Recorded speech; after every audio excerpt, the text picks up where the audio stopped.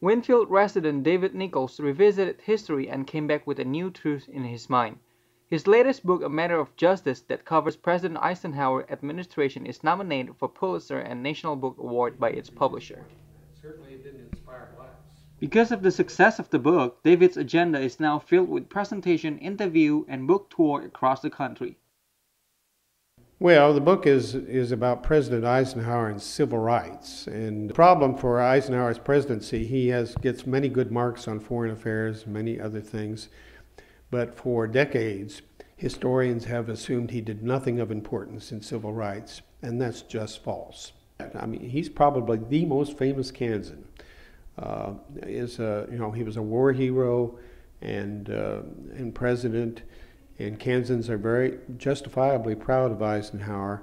And so the one blot on his record has been his reputation for not doing much in civil rights. We asked David about the journey of the book.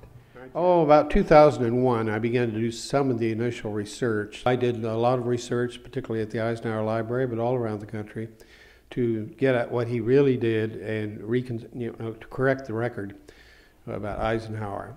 So it's been about 6 years working on it all together.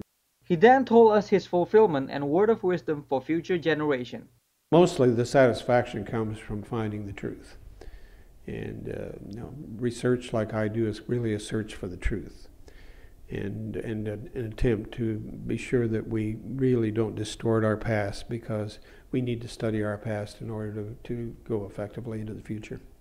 I spoke to a high school class in Washington, D.C. some time back, and I said to those students, they looked rather skeptical at me about it, but I said, if you want to make your mark in the world,